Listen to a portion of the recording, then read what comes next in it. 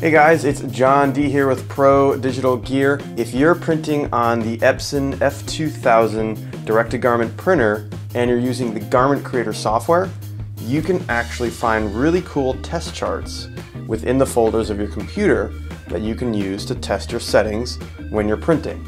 If you're on a Windows machine, simply go to your C drive, Program Files x86, GarmentCreator, Assets, and then Chart. And then in that folder, you should find your test images. Just doing some shirt juggling.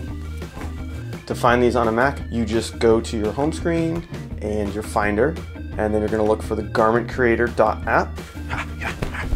And then you're going to open Package Contents. Look at those colors. Again, very similar structure. It's Contents, Resources, Assets, and then Chart. And then in that folder, you should find your test images.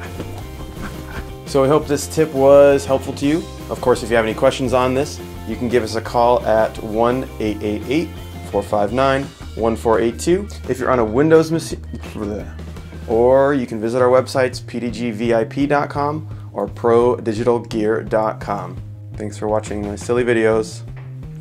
And then you should see, check, 1, 2. And then within that folder, you should see some.